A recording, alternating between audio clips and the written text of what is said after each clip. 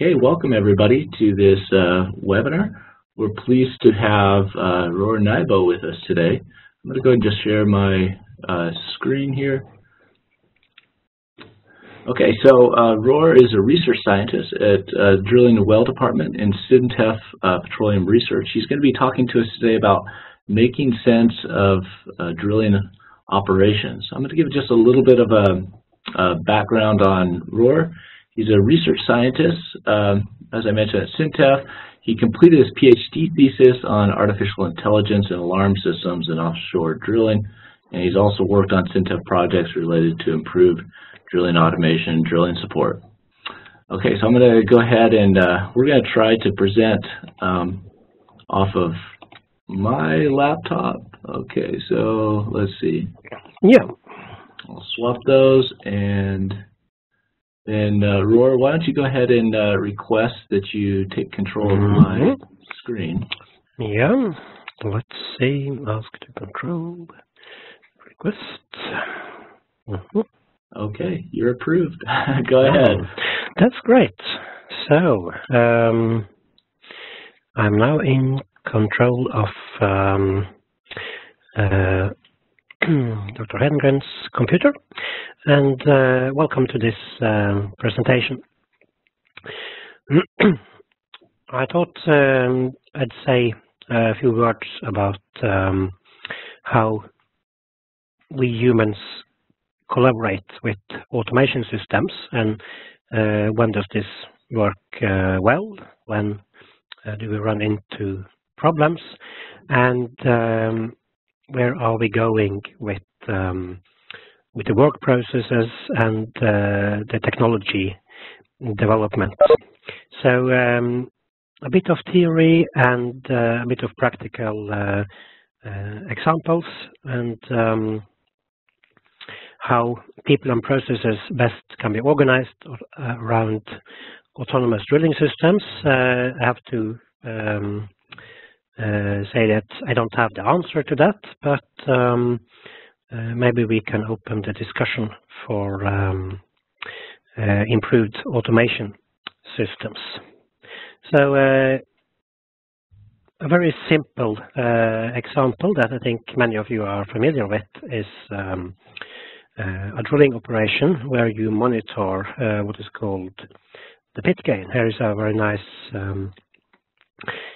animation of how the drilling fluid goes through the well. It goes into the mud pit here, and then it's circulated down into the well. So every driller knows that this pit volume should stay unchanged if nothing is happening. If there is some gas entering the well, then you're going to have more coming out of the well than you pump in.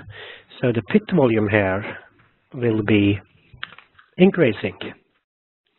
There are many ways, many things that can influence the pit volume, but if you have a gas kick, you're definitely going to see a pit volume increase there. So this knowledge and these expectations about how the pit volume is going to change, that forms part of a mental model of the system. And the humans have a mental model of the system.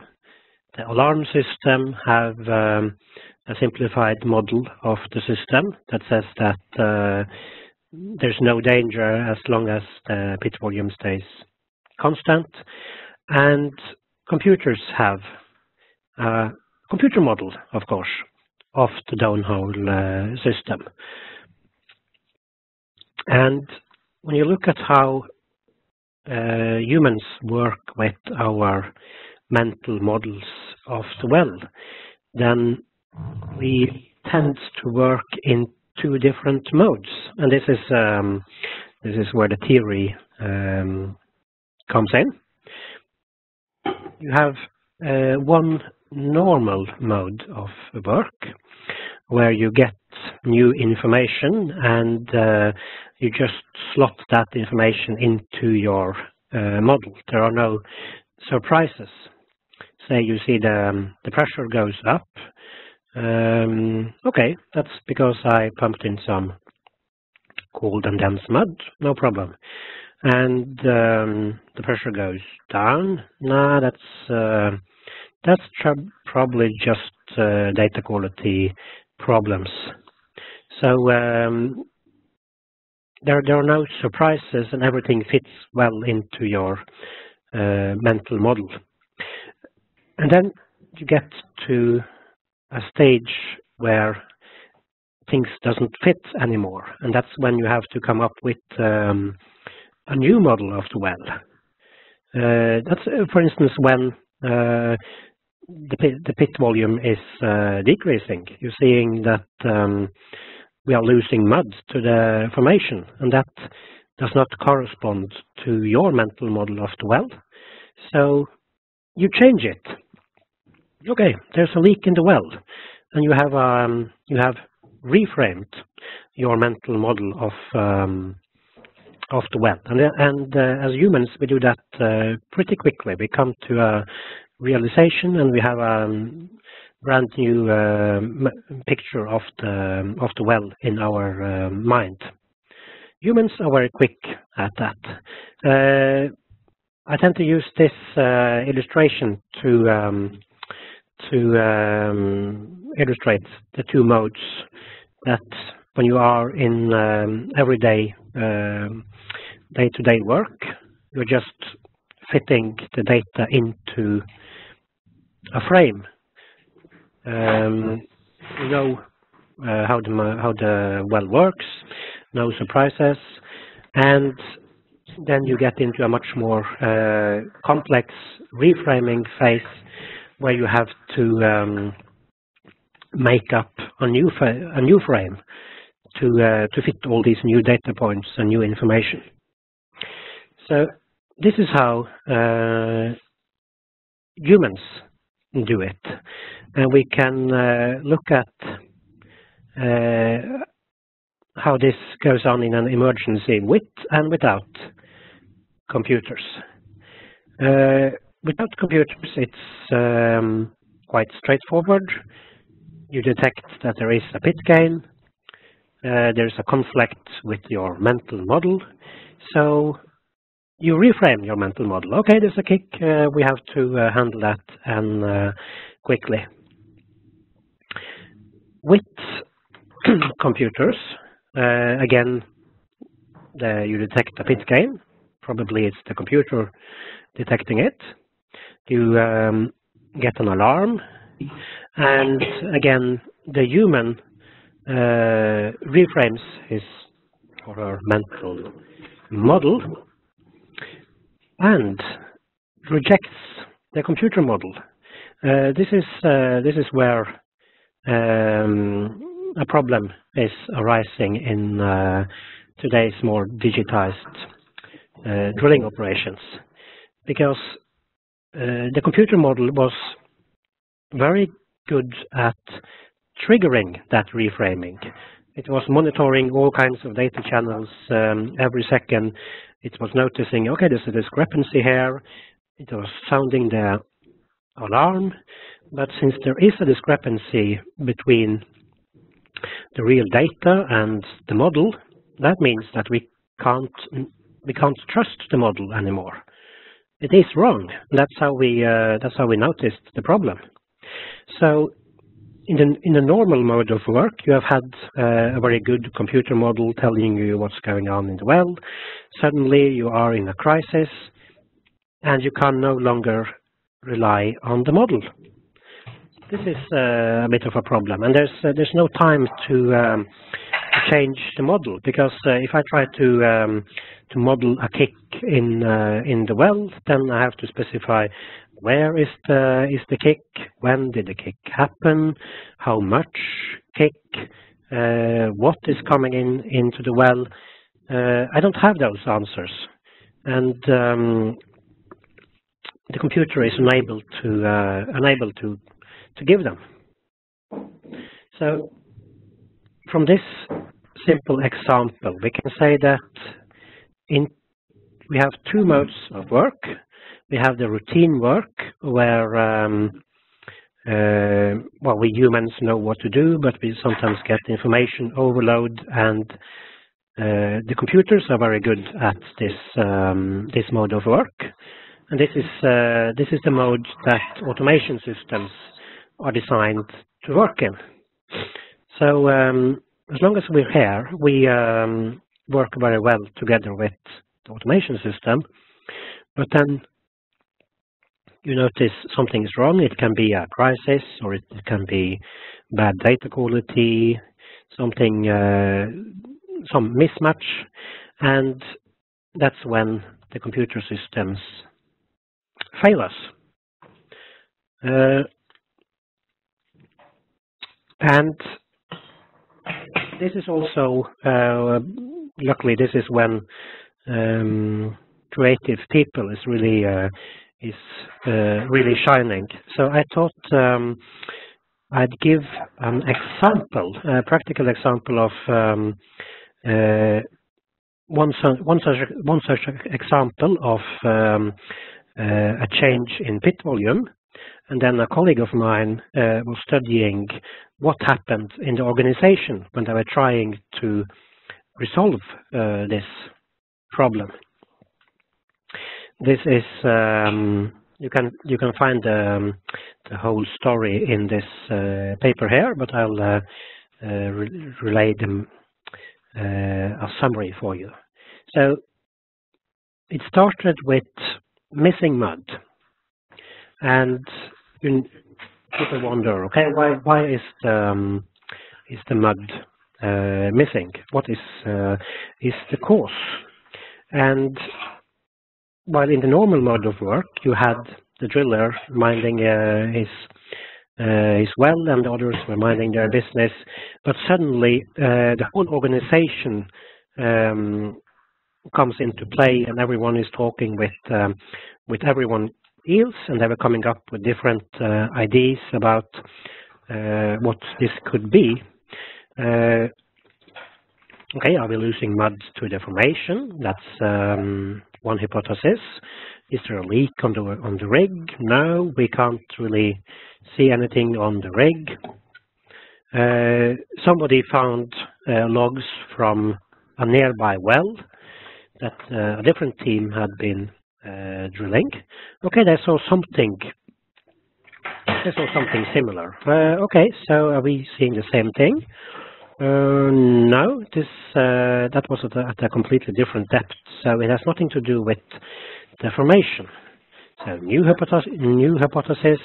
Well, maybe we have too high mud density, so the mud is leaking into the formation. We have fractured it.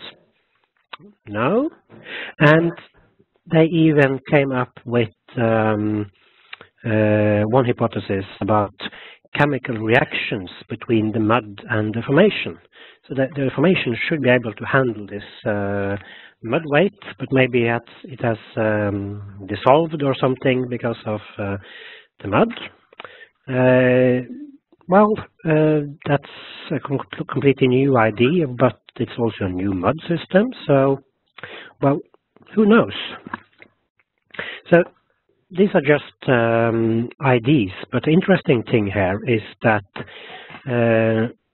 this had nothing to do with checklists or with ordinary procedures. They were not following any rule book. It was just geologists and drillers talking. These are usually in their own silos in normal modes of work, but suddenly now you start to look at all the interactions that you hide away in ordinary modes of work, and chemistry is one of those things. When you are a driller, you look at pressure, you look at flow rate, but you don't consider chemistry. So it's the same drilling operation, but suddenly the complexity of the drilling operation is a lot higher. It's a lot less efficient, but everyone is talking to everyone else.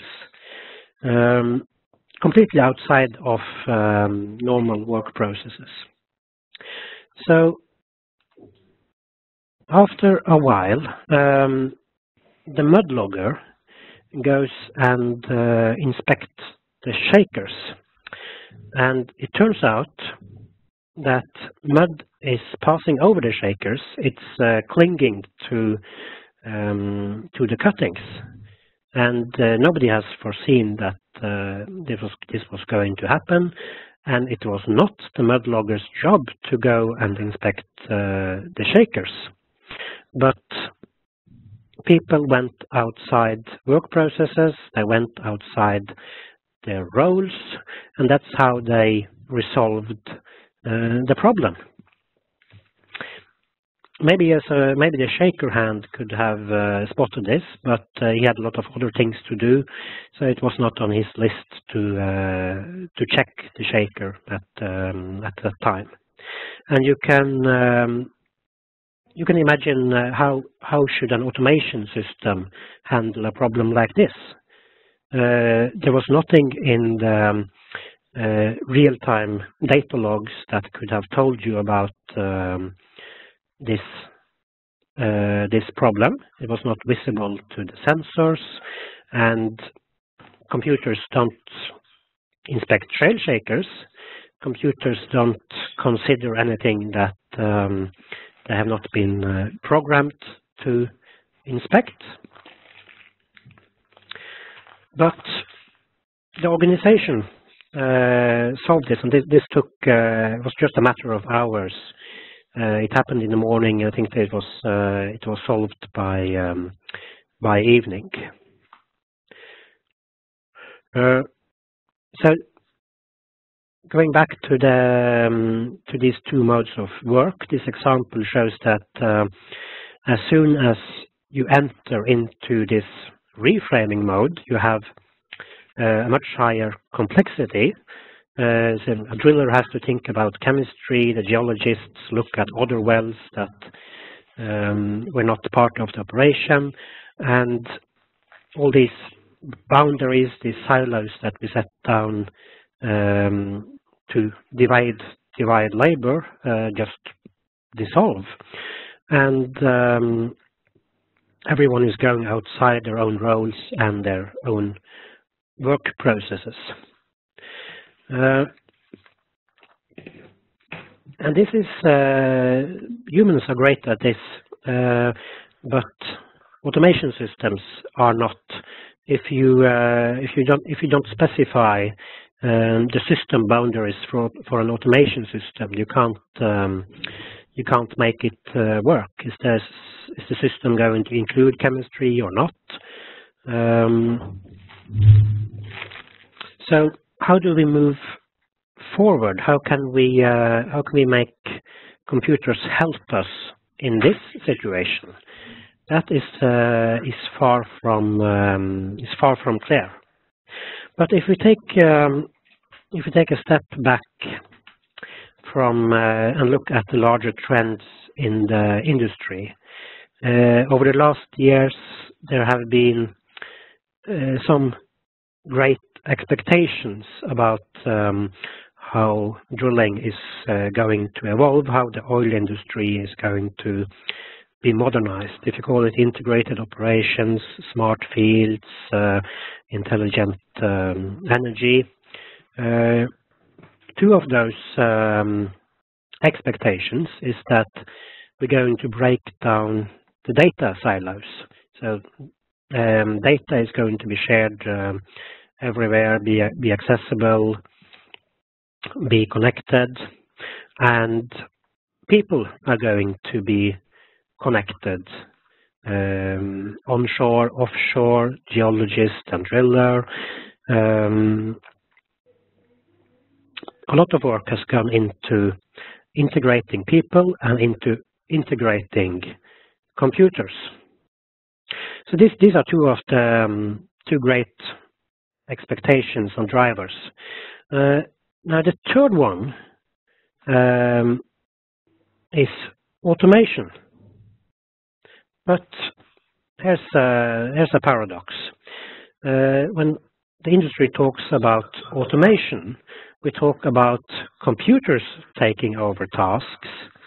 We talk about humans supervising a bit from afar, and we're not talking about integrating humans and computers.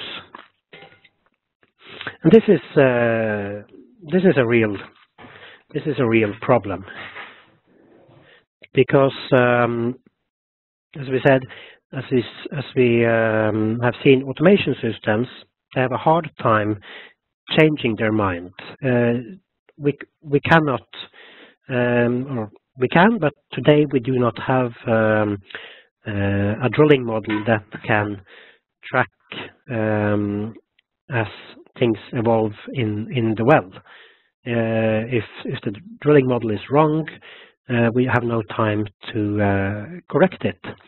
We know that automation systems need precise boundaries, and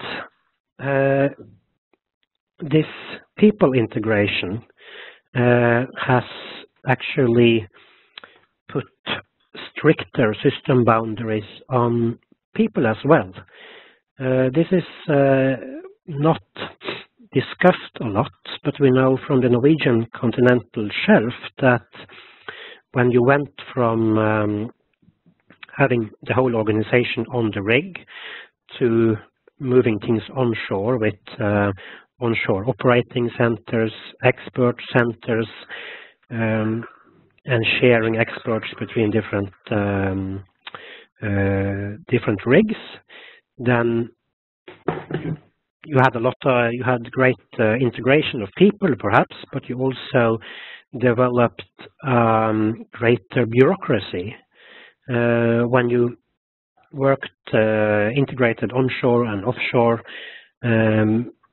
everything was laid down in more strict procedures. That's what we have seen on the Norwegian continental shelf, at least. So people who were used to working the old way felt that working in an onshore operating room was well, there were a lot of extremely much paperwork, and you have to follow the procedures. You have to follow the work process, and we have seen that the onshore operating room, there's a sort of an assembly line thinking in the organizations.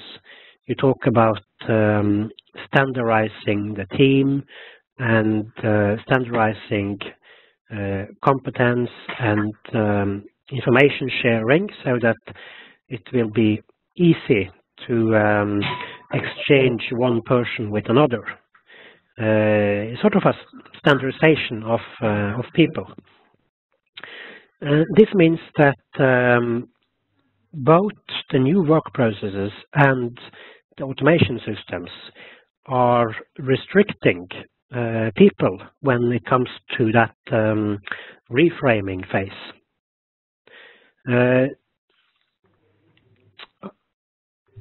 And let's see. I'm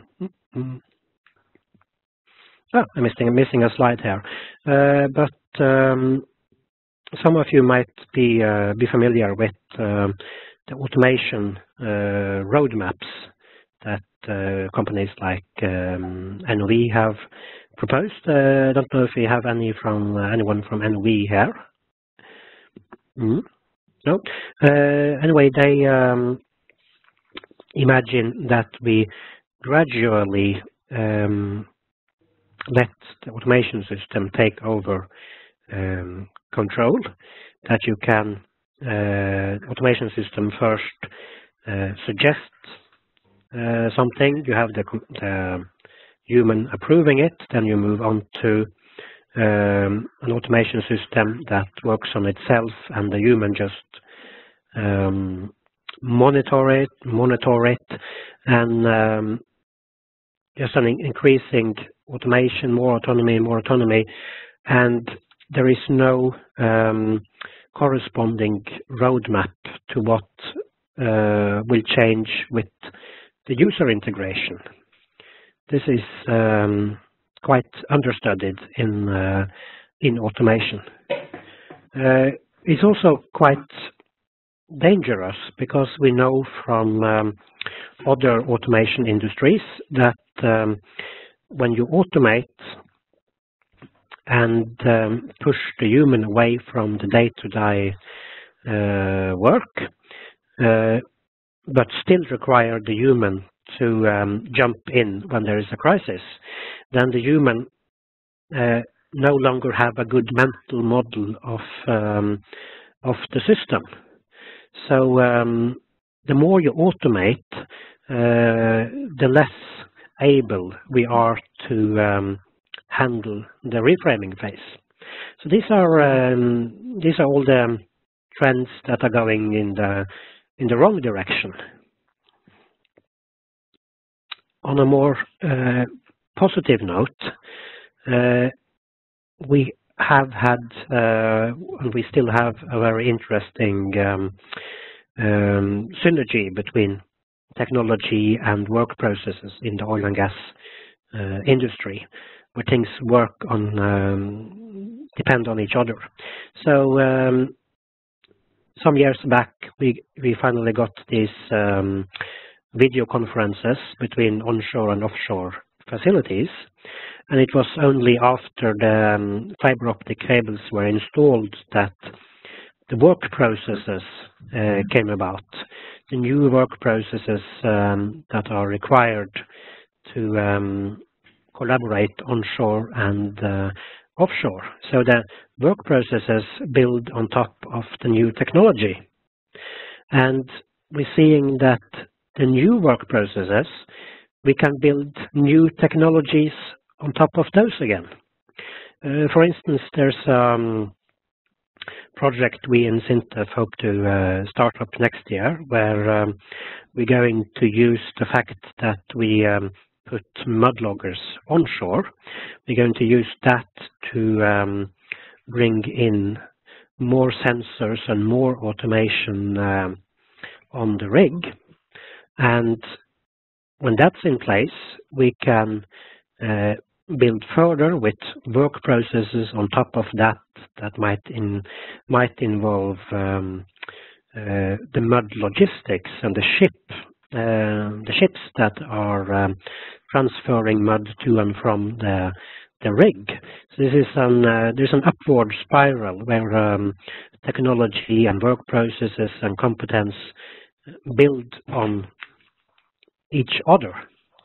And today we have a lot of new tools and new work processes that we didn't have just a few years ago. And here are just some of the tools that you could use to address this reframing problem. Uncertainty and data quality is interesting because bad data quality is the most common source of reframing. You could have a situation where the pressure in the well is completely different from what your model tells you, but then it turns out that the model has the wrong diameter for the drill string, or somebody dumped a lot of barite into the mixing tank without informing the drilling model. So there's a lot of low-hanging fruit where we could start to automate a little bit of the reframing.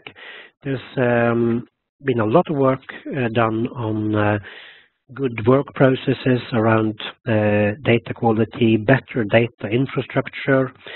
There's a very good paper that came out recently on that really represents the state of the art in data quality. So I urge everyone to have a look at that. And colleagues of mine have been looking at how automation systems can reduce uncertainty about the drilling operation. And that was because that was one of the things we saw in the example with the missing mud, that to resolve the problem, you couldn't analyze existing data. You had to go out and you had to acquire new data. And automation systems can do this. They can run experiments, test a hypothesis. If I increase or decrease the pump rate, how should the pressure change? And if I have the rheology of the fluid wrong, then I'm going to notice. So you can tune your model automatically, actually, with an automation system. And we have, and have had for a long time, the tools for evaluation of this. When you have an automation system which is unsure about something, you need to weigh the costs and the benefit. And what is the cost of acquiring new information? What is the cost of pulling off bottom and circulating to calibrate your readings? This is something that we can put a price tag on. It has been done, and it is being used in the industry by humans. But we can automate this. We can make cost analysis on the fly, and today we have a lot of experience from reservoir engineering in this area. I think reservoir engineering has the opposite problem, really, because the reservoir models are being updated automatically based on new seismic data, based on production data from wells, and the reservoir engineers are actually complaining that the computer model is ahead of them. It's the mental model of the reservoir engineer which is lagging behind. And of course, big data, artificial intelligence, there's a lot of big hype around that, but we are seeing quite concrete tasks for artificial intelligence in helping us. It can be in interpreting a request like model this kick, and we can build up a model on the fly of the kick without specifying anything in detail. We leave that to the computer system. And we're also seeing a bit more acceptance of the need to maintain these computer models. We have had this mindset that when the computer model doesn't work, you just reject it. But computer models are not really that different from machinery on the rig. You have to calibrate sensors, you have to oil your machinery, you have to do maintenance on a pump, and the same thing really applies to the computer models. And if we can spread that mindset, I think that a model maintainer could be a new job description on the team, on par with mud logger and roughneck. This is that's one avenue we could explore. So these are some thoughts about where we could be heading. We have a real problem. We have a roadblock to increase the automation of the drilling process. But I think if we are able to innovate on both technology and work processes and user interfaces at the same time, we can really make some progress here. And that concludes my presentation. Thank you. Excellent presentation, Roar. Let's go ahead and get started with some questions. So let's see, Roar, you have control of my screen, so I'm just going to take it back just for the question and answer period, if that's okay with you.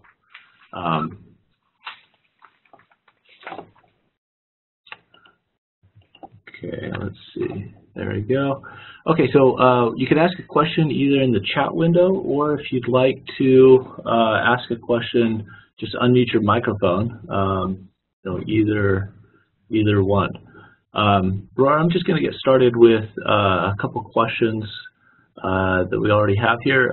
So you mentioned, maybe not full automation, and you mentioned several, very good scenarios where this reframing automation system may not be able to capture that. But how could you give some thoughts on how simulators may be used to help with the reframing process? Yeah. So your microphone is still up there. So, well, one typical problem is that we don't understand the mud as well as we like, and we have the drillers mixing in barite in batches, and this is not reflected in the drilling model, but it's quite simple in theory to do a parameter search and say, I have, what if we change the mud rheology? Could that be an explanation? And you can find that, okay, for these mud rheologies, we have a better correspondence with the measured data. So that's a viable hypothesis. Then we can build a test framework around that. We can say, okay, how much do we expect this, what is our uncertainty about the drilling mud? What are some other hypotheses? You can use a very rigorous mathematical framework to test different IDs. As long as you can represent the situation in your model, you can think about it in the model. So that's one way that models can help us with reframing. We could have some intelligent agent coming up with new ideas about what's going on, and you can have people on the rig going out and testing those IDs. Like make a measurement from the mud pit, check if the density is what you think it is. Mm-hmm. Those are some great insights. Okay, I'll open up to other questions from the audience. I was just going to make a comment. So, well, I don't disagree with your answer to John's question. I think that there's a role to play for additional instrumentation as well. So it's great that you can look at cases with your model and try to figure out, what's going on. I think that's absolutely a really valuable thing to do. But I think there's a place for a consideration of additional measurement on the rig or improved measurement, because as you mentioned during your talk, a lot of uncertainties or problems that we encounter that perhaps break our confidence in the model have to do with measurement quality issues. So it seems to me there's room for additional measurement as well as better quality measurement.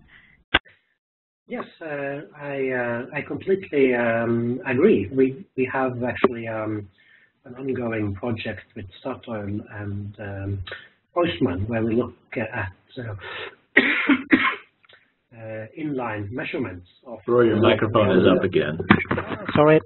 So actually I agree with Lisa on this, because we have We have an ongoing project with Statoil and Huisman, where we have put sensors on the flow lines so that we measure the rheology of the mud going down into the well. We measure the rheology coming up, and we're going to use that to detect if there's has been any changes to the mud, and we can detect if the mixing went wrong. We can use it to improve and automate the mixing. So sensors are definitely needed. Glad we agree. Great comment, Lisa, and great comment as well, Roar. Okay, so any other questions?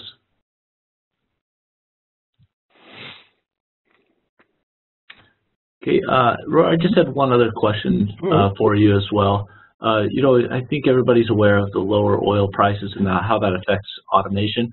What examples have you seen that would either encourage or discourage automation due to the current economics?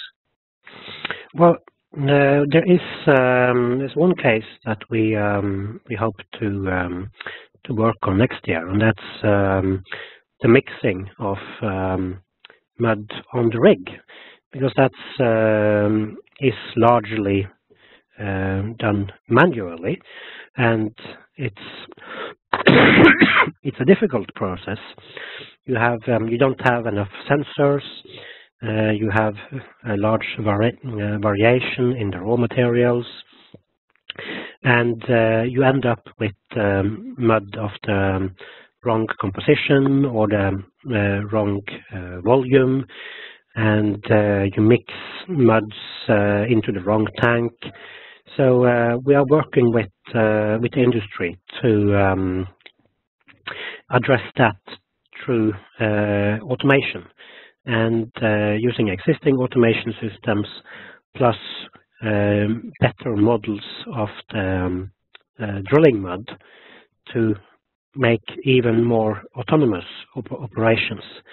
This is a cost driver, not just because mud is costly, but because you have to ship excess mud onshore. So maybe your tank is full and you have to wait until a ship arrives. You pump it onto the ship. You have a lot of CO2 and money spent on that ship. So that is quite inefficient, and with a low oil price, we're seeing that we want to cut costs where we can. It's delaying the drilling operation. That's a major cost driver, perhaps. So it's also interesting that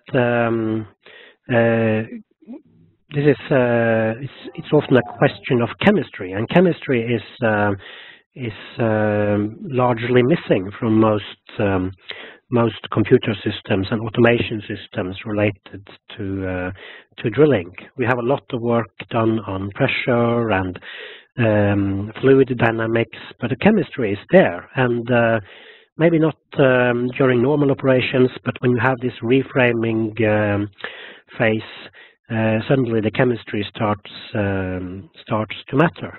So we want to bring the chemistry into the automation systems. Great. Okay, any last questions for Roar?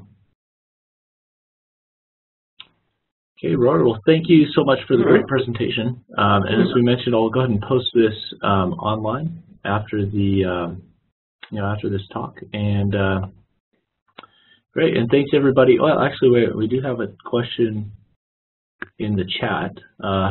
Let's take this one. Mud mixing is only part of the automation issue. Tank cleaning is a major issue as well. So anyway, any last thoughts on that as well, Roar, or is that? Yes, tank cleaning is important, and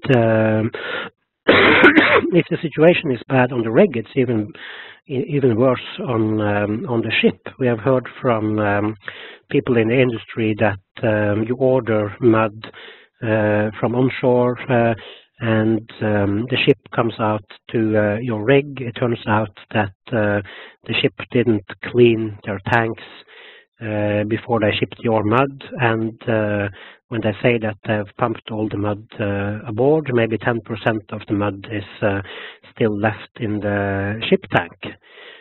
We think that the reason why the quality of that service is so bad is because it's not being measured.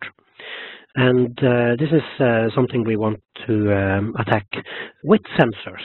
We want to have sensors onshore. We want to have sensors measuring what's coming from the ship. And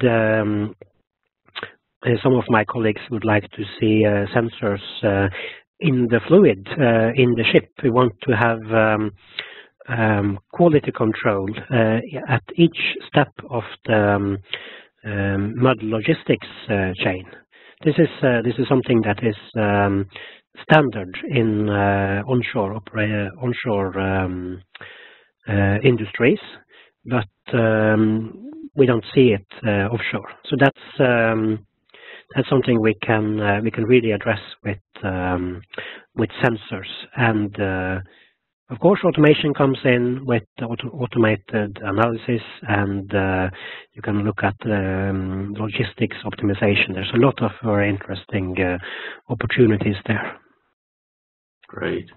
Roar, this has been excellent. Great thoughts about how to involve humans. Lisa, I like how you brought up the question about additional sensors, and that's a great response on adding sensors for the tank. So anyway, everybody, thanks for joining. I'm going to go ahead and stop the recording now.